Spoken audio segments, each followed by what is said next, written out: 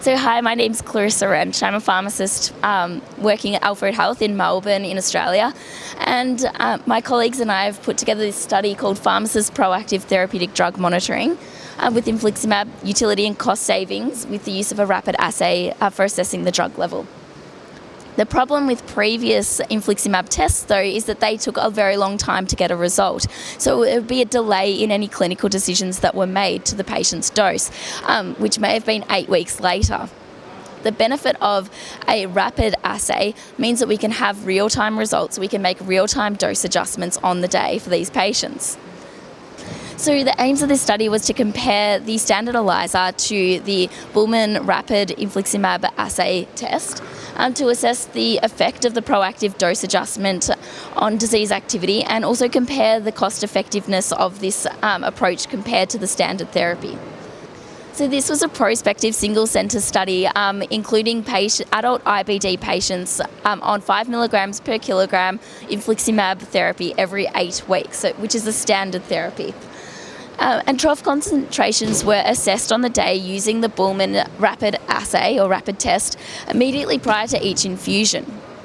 So dose adjustments were made according to the algorithm here, aiming for 3 to 7 micrograms per mil.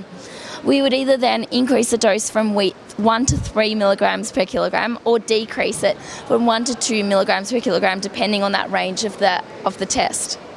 Disease activity was also assessed on the day using a clinical assessment from the doctors, using the Harvey-Bradshaw score for Crohn's disease patients and the simple clinical colitis activity index for the ulcerative colitis patients.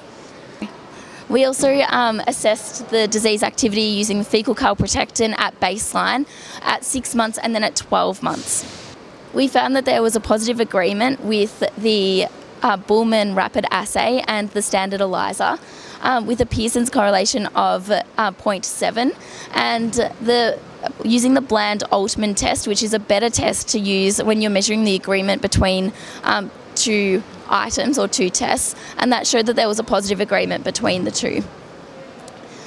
We found that on study entry, 77% of the patients required a dose adjustment. So 51% of the patients required a dose decrease because they were super therapeutic, and 26% of the patients required an increase in their dose. Over the infusion time, so from the infusion 2, 3, 4, 5, 6, 7, the 12-month period, we found that there was we were able to increase the amount of patients, or the percentage of patients, within their therapeutic range.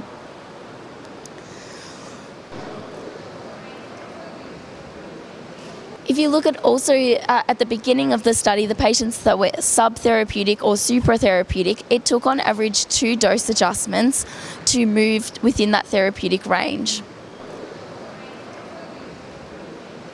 And over 12 months of the study, over 50% of the patients required less than 5 milligrams per kilogram of Infliximab, as demonstrated by the dark green lines here.